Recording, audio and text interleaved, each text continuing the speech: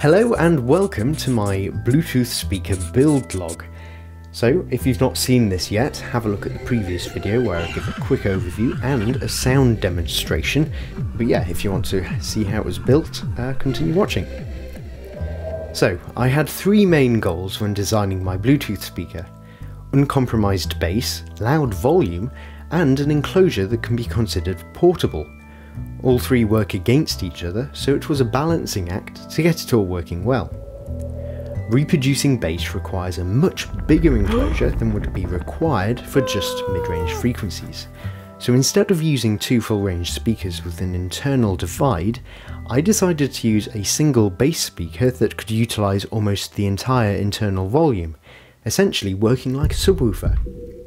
In theory, this would deliver deeper bass with the same sized enclosure. The other frequencies were to be handled by smaller speakers that would have their own internal enclosures.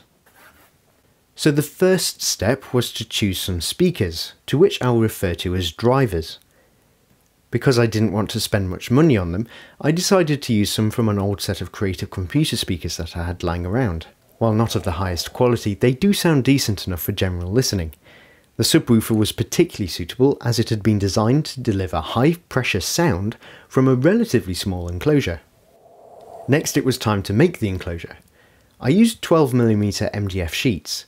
MDF is dense, which is great for speakers, and it's also easy to work with. Before I boxed in the mid-range drivers, I added some dampening, which was actually just roof insulation. Above these enclosures sit the tweeters. Next I added the port, which was just a length of PVC pipe. I used an online calculator to make sure that it was the right length for the resonant frequency I was after. Note the white stuff going along the back edges. It's silicone sealer and was added to make sure the back access panel seals well when screwed down, allowing no air to escape, which would harm audio quality. The amplifier I chose was a 15-watt tripath based amp. It was an easy choice to make because tripath based amps are powerful, cheap, and sound really good. They're also particularly efficient, which is great news for battery life. For power, I decided to use a 12-volt rechargeable battery pack from an RC car. It's charged by an internal battery charger that automatically stops charging once the pack is full. Multi-gang switches are used for the power and charge buttons, which simultaneously connect and disconnect various wires. This means that the unit can still be used whilst it's charging, and it also has the option of running entirely off the mains if needed. While I've not timed the unit's listening hours, I've found that I only need to charge the unit every few weeks or so, which is all thanks to the efficient tripath amplifier, and of course the capacity of the batteries. For Bluetooth functionality, I used a cheap Bluetooth receiver from China. It runs off 5 volts, so I used a simple buck step down converter to attach it to the 12-volt battery. Now, there is some signal processing going on to get even more out of the system. First, the Bluetooth module's stereo signal is mixed down to mono using two 160 ohm resistors. This is because stereo won't really be noticeable on a unit of this size, and having just a mono signal allows for a neat double amplification trick for the bass driver. So for this, what happens is that the mono signal enters channel 1 of the amplifier through a 1:1 ratio audio transformer. This transformer is from a cheap ground loop isolator and is there to eliminate the ground loop that is caused by the Bluetooth module and amplifier sharing the same ground.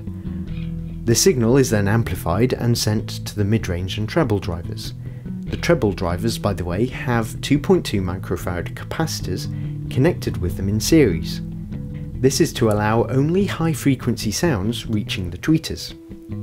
This same amplified signal is also sent through another 1:1 ratio audio transformer, also from a ground loop isolator, and it basically floats the signal completely from its source, which is the output of the amplifier. This signal then goes through a low-pass filter consisting of a few capacitors and resistors, one of which is adjustable and forms the tone control for the bass. The signal then enters channel 2 of the amplifier and is amplified again, creating a strong bass signal which is then sent straight to the bass driver, While it isn't a particularly elegant method, it is a quick and dirty way of getting a loud bass signal out of a single stereo amplifier. For volume control, I used a logarithmic potentiometer. Logarithmic should always be used over linear for audio applications because of the way human hearing works. So, to finish the unit off, I glued on some textured fabric that looks and feels a bit like leather. It resists scratches well, but it is susceptible to gouging if heavily knocked, so next time I might use something a little more robust. Diamond Eye marine base plates were used for the hook latches on either side, and a strap from an old laptop bag was utilised for the handle. The front grille is just some perforated aluminium, which is screwed to the front using some standoffs to make a small gap between it and the speakers. Its edges were quite sharp, so I simply cut down the side of an HDMI cable and removed the wires from inside. The empty rubber sheathing was then slotted over the edge of the aluminium and glued in place, which makes a nice buffer and also frames the front nicely. So that's how I built it. I hope you've enjoyed this video, and if you have, please hit the like button and maybe consider subscribing. I hope I see you next time, where I'll be showing you how to build a 100 watt super bright LED light panel.